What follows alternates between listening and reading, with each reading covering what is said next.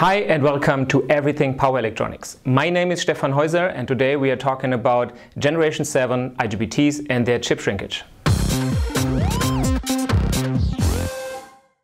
IGBT Generation 7 come with a completely new design, and the main design change is actually the gate design.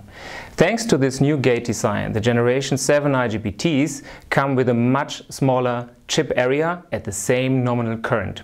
This gives us several features. If you look for example at the mini-skip housing size 3, in this package we could fit with previous IGBT generations just 50 amp of CIB current. With the new Generation 7 IGBT, we can fit the same 50 amp now in mini-skip 2 housing. That means you increase the power density, the current density, not only in the package but also in your system. At the same time, you switch the IGBT7 with lower losses and with this also add higher RMS currents. This gives you pure benefit on system level design.